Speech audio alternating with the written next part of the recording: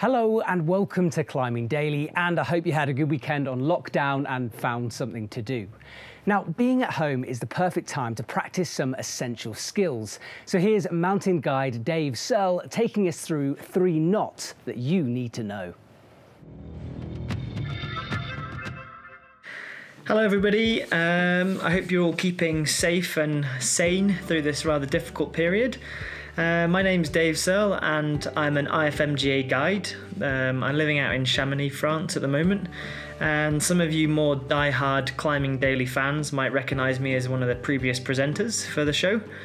And recently Matt and Hugo asked if I could make a video about tying knots, and I thought, well, probably most of you are able to tie the knots that you need to for climbing, but I just wanted to give you some tips and advice on how to tie some of the most popular knots safer, more efficiently, and with a bit more of a process, and this would hopefully push your knot tying up to the next level.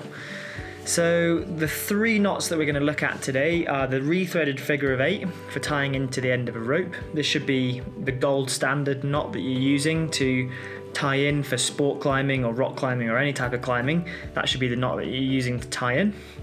The second knot we're going to look at is the clove hitch. Now, you probably have a way of tying it, but we're just going to go over how you tie that with one hand and also how you adjust that knot so you can put more slack in or take more slack out. And the final knot that we're going to have a look at is how we can join 2 ropes together, what knot we use and how we tie it properly and safely. Remember, videos like this are just meant to give you a little bit of extra instruction, and if you really need to learn these skills properly, you should do that with a guide or an instructor and make sure that they really check and tell you what you're doing before you go out and use these knots in a real scenario. But you can practice this at home, get yourself a piece of rope, get yourself a piece of string even, and just practice. It's a good thing to do for 5-10 minutes a day just to, get your knot tying a little bit better. So let's dive in. Now, in order to get this perfect every time, you should have a formula. You should have a way of tying it that you can emulate each time, and it should be well practiced. Obviously, that practice will come with time climbing, but you could also practice at home with a piece of rope. So what I like to do when we're tying a rethreaded figure of 8 is teach a 6-stage process.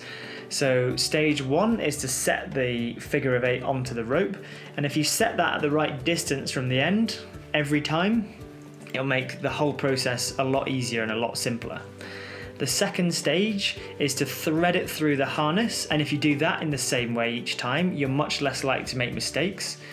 The third process is to tie the knot, so you're rethreading the figure of 8, and again, if you do that in a certain way, you'll make less mistakes. The fourth is to tighten the knot, really tightening, making sure that the whole thing is set nicely.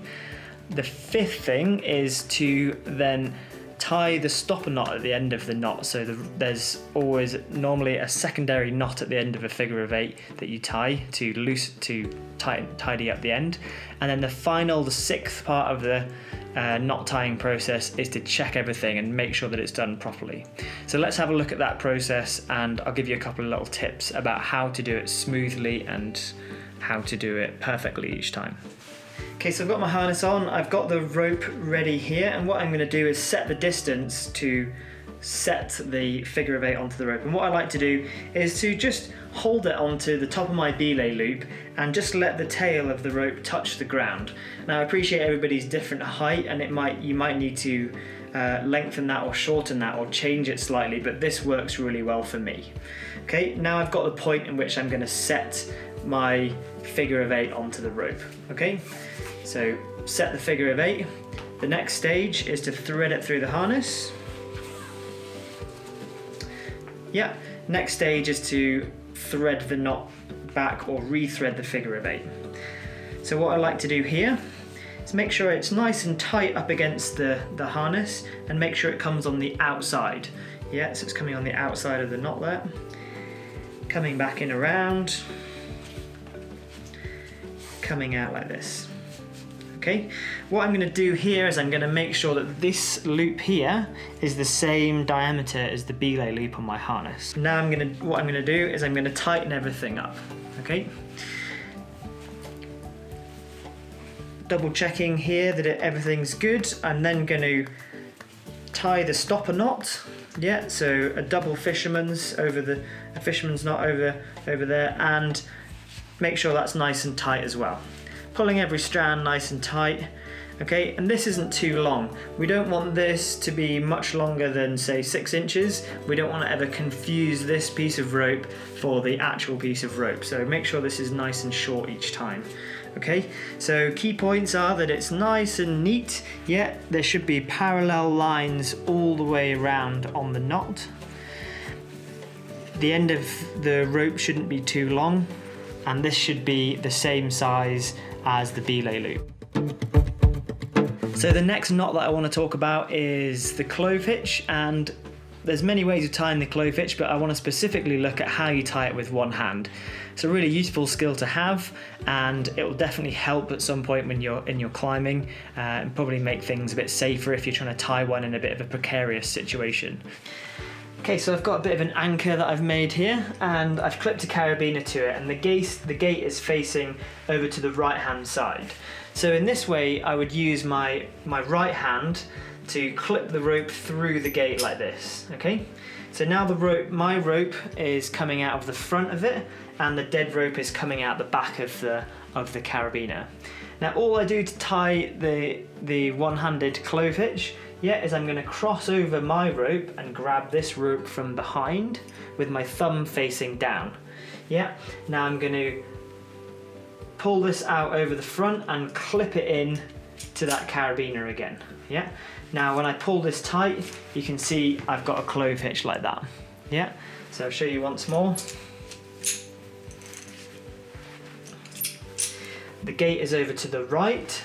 I'm going to clip the rope in from the right hand side, reach down with my thumb facing down, pull it over and clip it into the anchor and pull it nice and tight.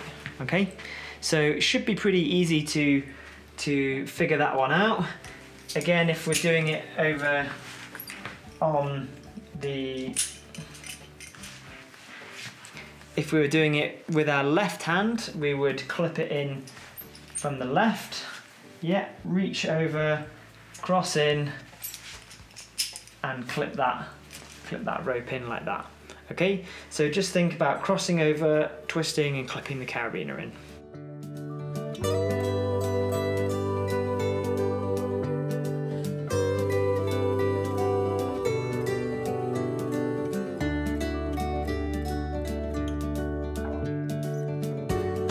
Now once the clove hitch is set like this, you'll notice on the clove hitch there's a piece here which crosses across the carabiner like that.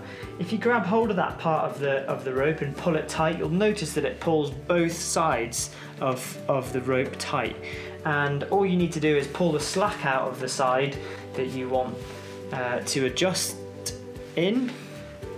So again, I'll show you that one. To introduce some slack, I would pull that, and I'd pull my side through like that. Always make sure you've done your screw gate up, obviously, but reaching in, grab that piece, pull it tight, pull the slack through, or to put slack in, reach in like that, and you can extend it out.